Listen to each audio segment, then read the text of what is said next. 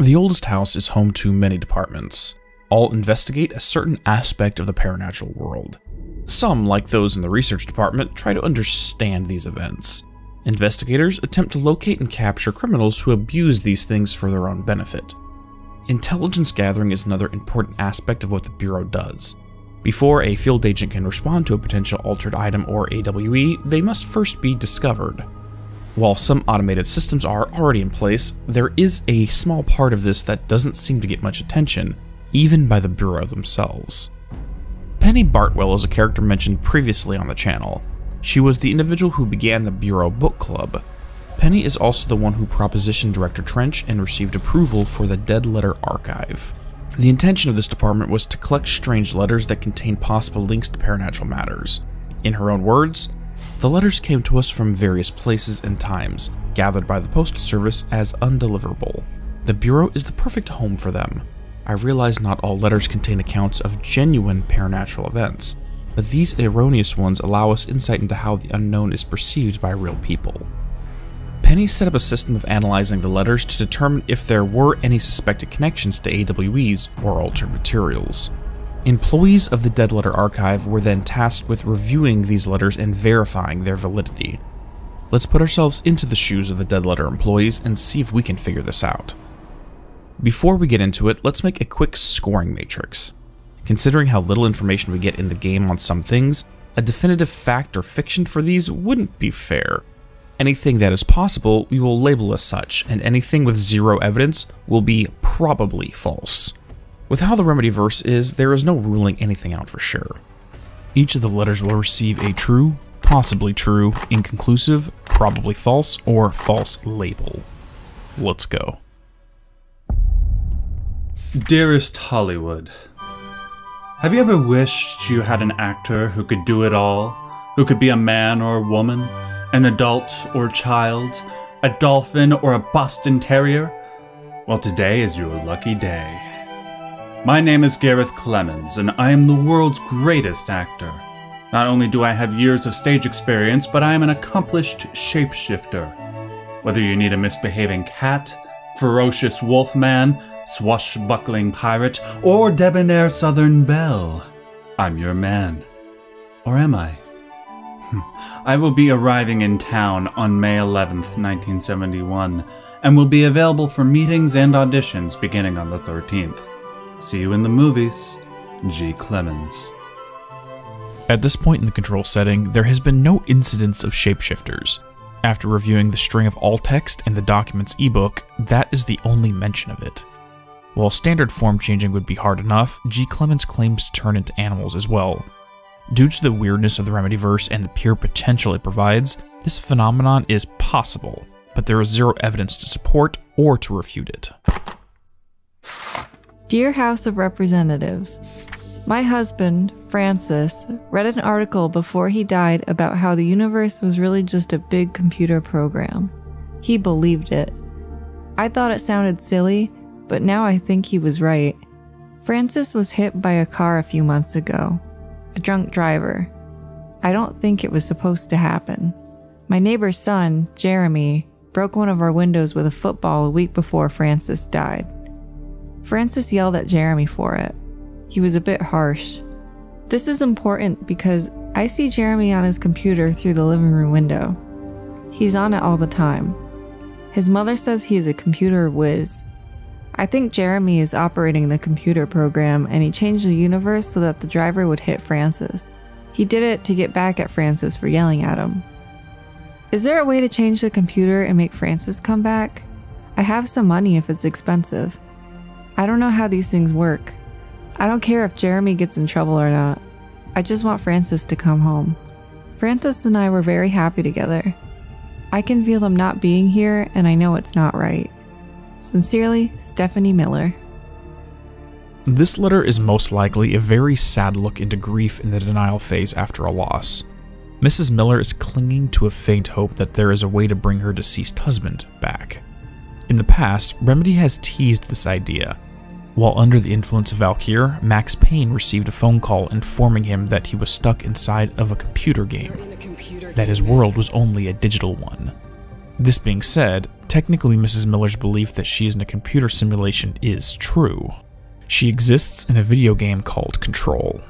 In both of these cases, this can be considered a meta-commentary on the nature of video games. Whether they are intended to be lore details is unknown. Because of Remedy's history of breaking the fourth wall, I'll leave this one open.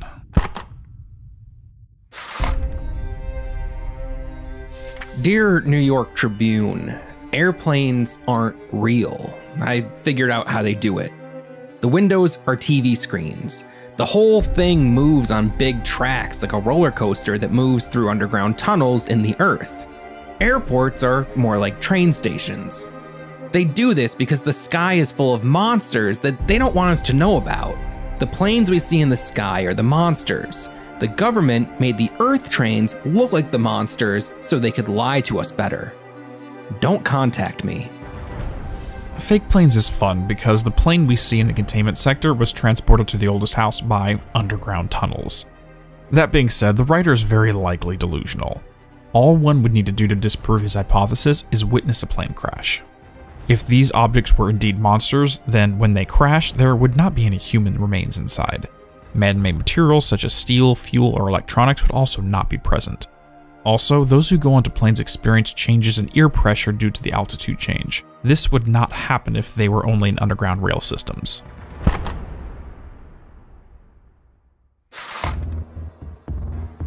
I don't know if you can see this, because I don't know if I'm really here. I see a pen in my hand. I see myself, but it's all wrong. It's the wrong angle, it's the wrong me, and it's all green. Look out for the color green. Everything turns green when it's close. Don't let it get too close. Don't let it in. But if you do, no matter what, you do not speak to it. Please. I need you safe, Peggy. I don't want you to end up here too. I don't know where I've gone. The green letter is a good example of a legitimate paranatural experience. It is directly associated with the salt lamp altered item. While full details of what it does are never explained, it does have a psychological effect on the individual who views it. This would give it a PA designation. The salt lamp likely has already been recovered by the FBC and returned to the oldest house. We know this because they directly investigated the item after the Peggy mentioned in the letter called America Overnight. You're listening to America Overnight, now in its 29th year. Or is it? It is, don't worry. Tonight we're discussing thrift store oddities and one-of-a-kind finds. Peggy's on the line from Biloxi. She and her husband found a beautiful Himalayan salt lamp at a garage sale. Tell us about it, Peggy. I'd heard of salt lamps, you know, those glowy rocks you plug in. They're supposed to release negative ions. Clear the air. I got one, only $4, and I put it in our living room. I thought it would look nice there. It gives the whole room this lovely orange glow. Now, this is usually when the call takes a turn. It's my husband. When he's in the living room, he won't take his eyes off the lamp. He's obsessed with it. If I turn it off, he gets so upset. He says it needs to stay on no matter what. Last night, I woke up at 3 a.m. He wasn't in bed. I found him in the living room, staring at the lamp. He was smiling. His eyes were open, but I thought he might be sleepwalking, so I shook him. He just kept smiling at the light. Then he started to speak. He said, every time a reflection reflects itself, it gets a little greener. I've read that. And then he turned to me. He was still smiling, eyes open. My husband's eyes are brown, almost black. But the eyes of the man in the living room last night, his eyes were green. Sounds just like Decatur. Get everything you can out of her, then call HQ. Peggy, I'm so sorry to cut you off there, but we need to go to commercial. I'd like you to stay on the line, though. My producer, Karen, needs a little more information. Okay? Okay. America Overnight. We'll be right back. Based upon the host's response, the Bureau saw this effect previously in Decatur, Illinois. This suggests there may be multiple salt lamps with the same effect.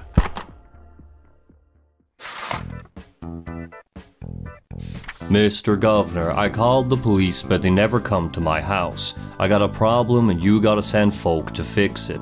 I got my wife one of them singing fish on the walls. It's not a real fish. It sings when you hit a button, but it's got the devil in it. It flies around at night and sings devil songs. Says lots of cuss words. The devil got in my house 'cause of the fish, and you gotta handle it. My wife is real upset. When can you come? Sincerely, Dwayne Barr. The singing fish appears to be a legitimate case of an altered item, albeit a low-level one. The image of these is certainly widespread enough to be a host of paranatural forces. However, there is no further documentation on if this item was claimed by the Bureau and brought back to the oldest house. This may be another one of the several dozen items that were not mentioned in-game. There are approximately 35 items detailed in the game. Since the most recent one discovered is the typewritten page and labeled as the 83rd one, that means there are roughly 48 items that are unaccounted for. This may be one of them. To the good-for-nothings at the security check. I know you took a part of my brain when you put me through that metal detector. I'm not stupid. I know what they're really for. What I don't know is whether taking a part of my brain causes me to lose my memories or to lose sleep. I've been told if you lose sleep, you lose everything else too. That's where you trick us regular people.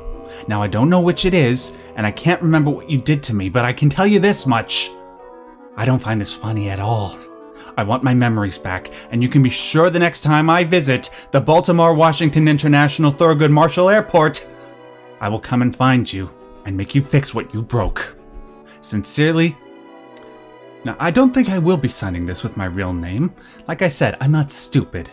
You can just mind your own business. Brain missing is an inconclusive event given there are multiple possibilities to explain it. The writer may simply be suffering from paranoid delusions. However, it is also possible that a metal detector was altered when altered materials were transported through the airport. It is not specified whether this is a handheld detector or a walk-through one. In either case, if there is an altered item at the airport, there would be thousands of people affected. Currently, we only have this one document discussing it. I see three possibilities. Either no one but the writer noticed they were affected, others noticed but did not mention it to anyone, or the writer is paranoid and nothing happened. There's no way to conclude either way.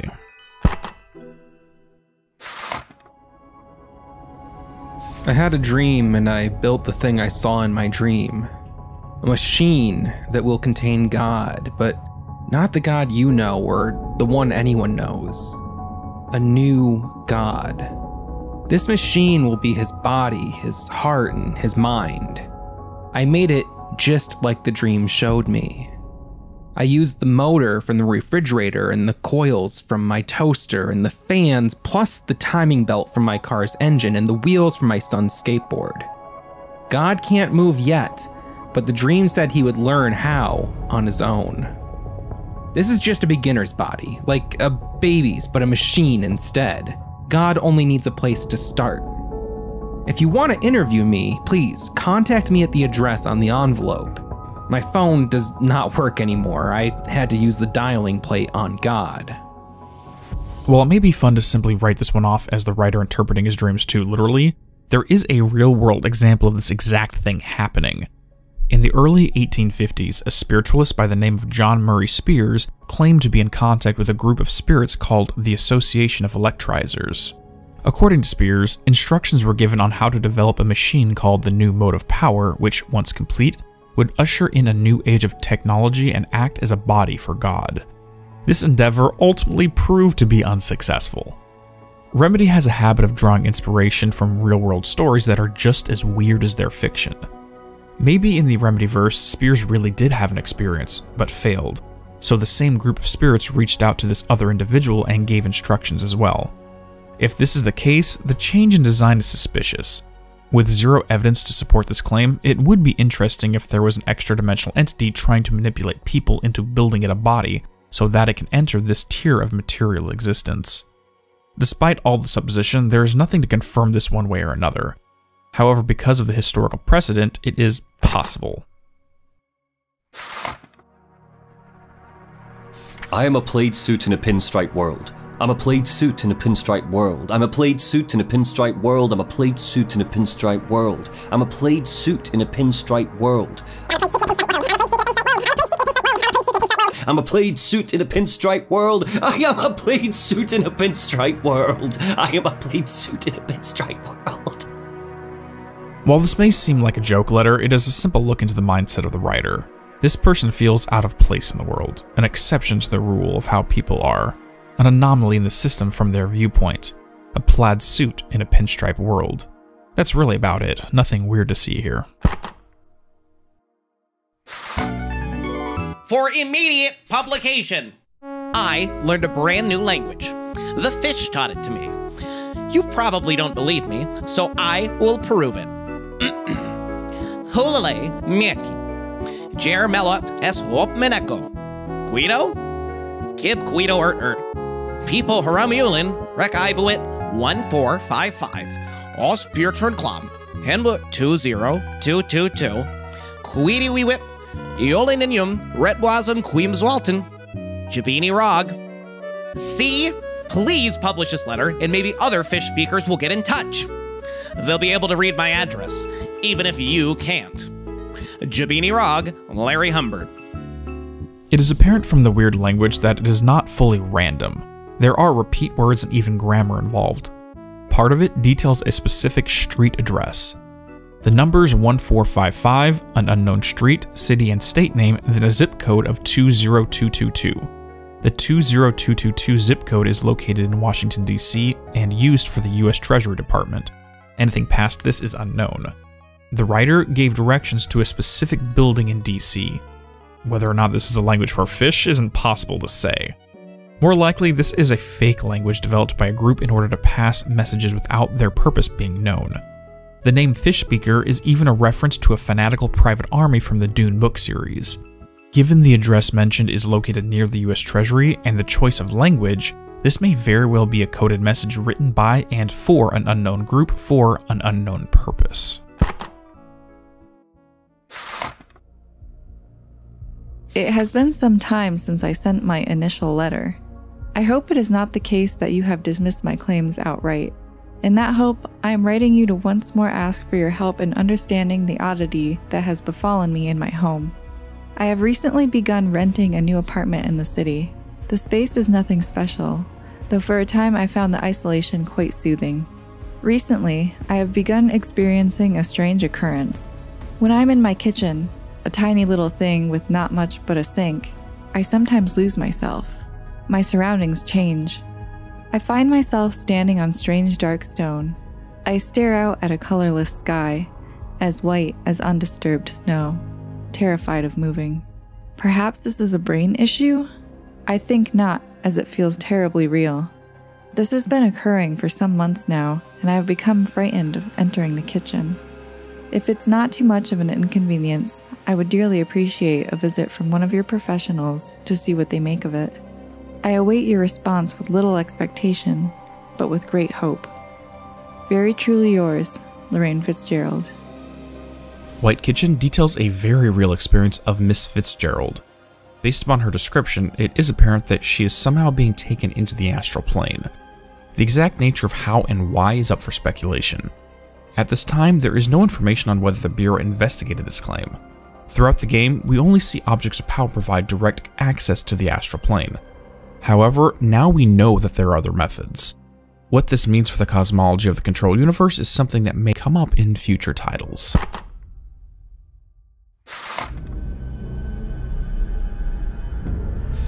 My clock is shaped like a cat, and its eyes move, and I think it's angry, but I keep apologizing, and it won't stop. But I said I'm sorry. I'm sorry. But it won't leave me alone. I don't know what it wants. I can't keep apologizing. You see it now, too? It told me everyone is here, and I need to be careful so they don't see me writing this letter.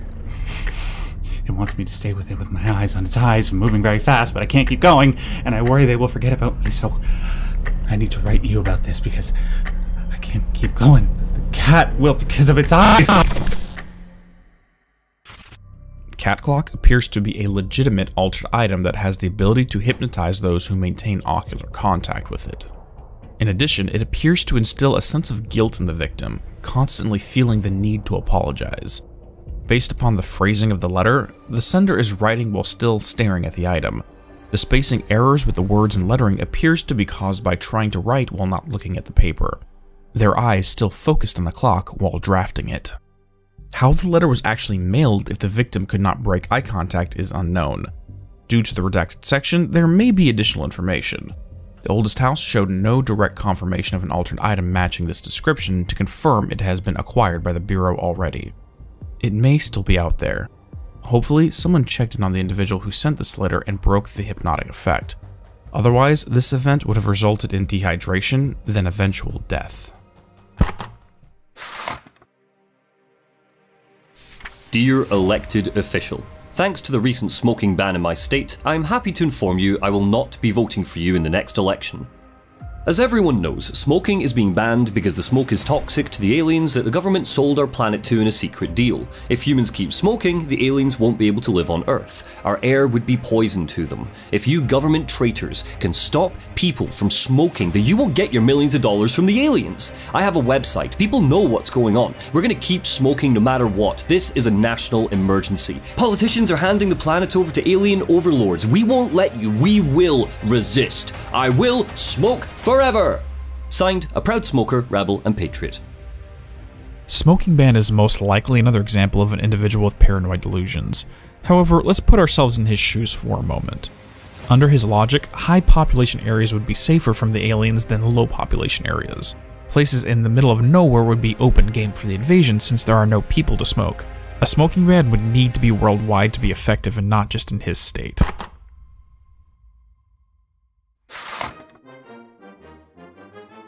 To whom it may concern, I'm being contacted by the past presidents of the United States of America. They appear as spirit guides, giving me their wisdom.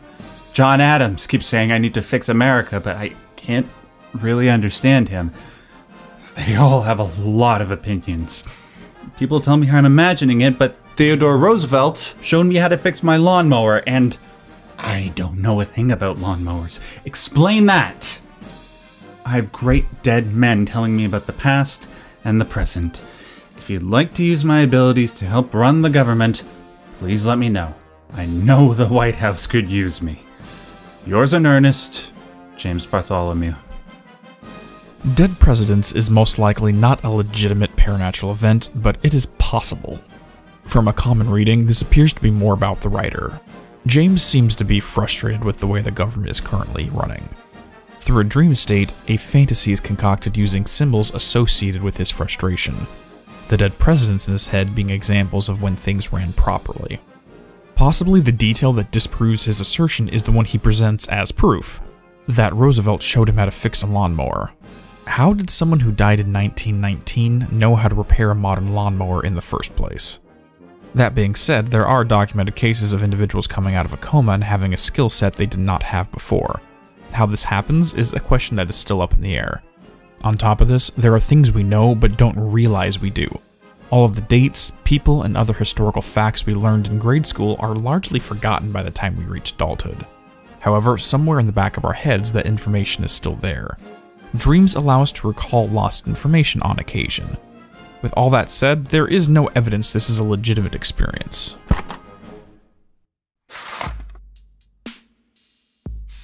Hey, you have questions, and the prophets have your answer. If you are truly intrigued, watch the time. We've lost about 45 days in the past 4 years. The shortening of days, this is why the Vatican is a sundial and also simultaneously a keyhole. Another thing, while I'm here, if you want the secret to everything, compare plasma next to brain cells. The sun and moon are composed of plasma, simply light, not planets. After this is cemented in your psyche, ponder the current whereabouts where you, I, and humanity reside. Cheers! Our whereabouts is a truly befuddling letter in this collection. There is no event to discuss, no altered item referenced. Instead, it appears to be written from the perspective of someone who believes they are an extra-dimensional being. the letter being a means of conveying information to someone. The contents are unfocused and seemingly nonsensical. The bit about the missing days doesn't make sense to me, but the comparison of brain cells to the sun gives me an idea. It sounds as though the writer is suggesting that stars are simply brain cells of some cosmic body that spans the entire universe. That all things, including planets, animals, and people, are simply conscious cells that make up this grand creature's body. But let's remember, engaging in the contents is not what we were looking for in this video, just if this is a real case of paranatural phenomenon. Is this just a person spouting philosophy or a real extra-dimensional entity trying to give secrets of the universe? There is no way to tell. Hello. My feet gossip at night and now I have to wear shoes to bed. Sincerely, me. Foot gossip is very likely the most important letter, one that hides secrets of the entire series. Yeah, no, this person is just weird, nothing to see here, folks. Dear Science, there's a person in my pet salamander. He has human eyes. Why doesn't anyone else see him? I think it's like werewolves, but with every animal. Were-dogs, were-cats, were-otters, were-butterflies, were-everything. There are people inside, and they can't get out. They're stuck in the animal body. It's not all animals, but it can be any animal. My parents don't believe me. Maybe this has happened before. I thought you would know.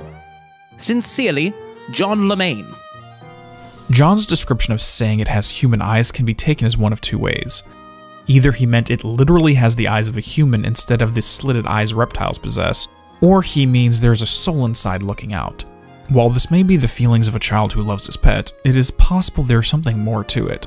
In a random document, there is mention of Sherman Ranch, otherwise known as Skinwalker Ranch. It is located southeast of Ballard, Utah. Down in the investigation sector, it is learned this place is the site of a recurring AWE. There is no information of what happened here in-game, but skinwalkers come from Navajo legend and are said to be those who have gained the ability to assume the form of animals. While this probably has nothing to do with John's experience with this salamander, the idea of where everything is not out of the question. However, it seems rather unlikely that a skinwalker would be a common house pet. The other options would be someone trapping souls of people inside of animals. While there is no history of this happening in the Remedyverse, I wouldn't count out the possibility. It would be an interesting story to have a pet store owner who makes people disappear by turning them into animals, then selling them. Paracriminals come in all shapes and sizes. To the esteemed members of the American Psychiatric Council, I am writing to you to inquire about the significance of dreams in relation to one's mental health. I am aware that there are many books purporting to contain the true meanings of dreams, but I have reservations about their legitimacy. I understand that this is not usually done, but I would greatly appreciate your thoughts on my condition. Ever since I was young, I've had intensely vivid dreams. They only occur sporadically, but in them I witness very strange events. I understand dreams can seem real at the time, but these feel markedly different. They do not occur often, perhaps only 1 or 2 a year. Last night, I had one. I saw a small, empty town. It was utterly dark. There was a lake at its center. Shadows of people moved around me, muttering odd things. A bright light woke me up. I was screaming in my sleep. My wife had been shaking me for minutes before I woke. Because of this recent incident, I've decided to seek help. The doctor says I'm physically fine, but I wanted to consult your expertise. Thank you for your valuable time. Yours very sincerely, Richard Boker. Vivid Dreams details a legitimate paranatural experience. The small town that Richard Boker detailed is Bright Falls. His reoccurring dreams show the town, Cauldron Lake, and the Taken, aka Shaded Individuals. Even the light that he experienced before awakening is the Bright Presence. There have been other cases of people with minor para-utilitarian capabilities having dreams of this sort. Clay Stewart experienced a shared dream state with Alan Wake. Agent Nightingale's partner Finn had them as well until he was taken. Samantha Wells resides in the town of Ordinary and dreamed of both Thomas Zane and Alan Wake. It appears that Mr. Boker is one of the many individuals with unconscious ties to Cauldron Lake. The reason for this is never explained. Before ending this off, I wanted to give a huge thanks and shout out to all the talented individuals who helped with narrating this video. Max Darrett, Monty Zander, and Matt, Jordan, and Eve from Hidden Machine. For those who don't already know, all of them have some amazing Remedy-related content. I'll go ahead and link out to their channels in the description to go take a look and give them some love. Now back to the regularly scheduled outro. Employees of the Dead Letters Archive were hired to do what we just did, to determine if these letters were legitimate or not. For those that were worth investigating, they reported to operations so that field agents can look into it.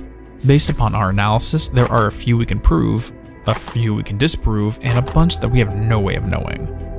All of these are labeled based upon my personal opinion. If anyone disagrees or has other thoughts, please let me know in the comments below. See you all in the next video. Thank you all for watching. If you enjoyed, please drop a like and subscribe to receive updates on future uploads. If you would like to help support the channel, a Patreon has been set up and the link is in the description below. Have a great day and peace be with you all.